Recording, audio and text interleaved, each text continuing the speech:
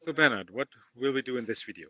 Okay, so we will do some HCI housekeeping stuff, right? So what do I understand with this?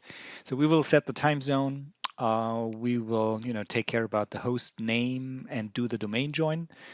And I think we might also, want to enable remote desktop for, remoting into the server using RDP.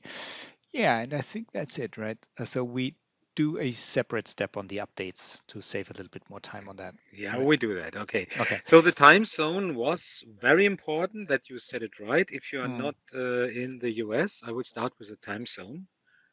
yeah. Um, there was a bug in Azure Stack HCI.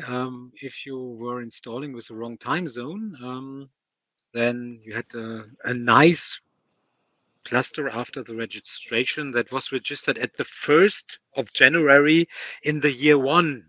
So Mm. 1 year after Christ's birth, and I didn't know that Azure was available then. Okay. I Well, but I think the bug is fixed. Yeah. So I yeah. changed the time zone. I will now enable RDP. That's point 7 here. Enable, and we will allow clients running any version of remote desktop. No, we will Take do the them. first one. Right. Okay, and now we will do the domain join. Hmm. So I choose one domain, name of domain to join as powercourse.local.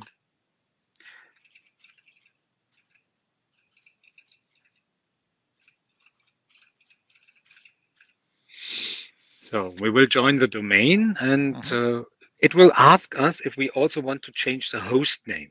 And I Right. will do that Hmm. now. And the name will be TOKRR and then HCI1. And again, a password. And we want to restart now.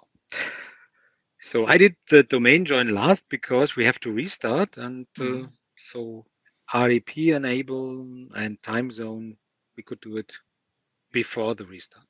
Right. So this is this video, and we will do the next one about update, right? Yes, of course.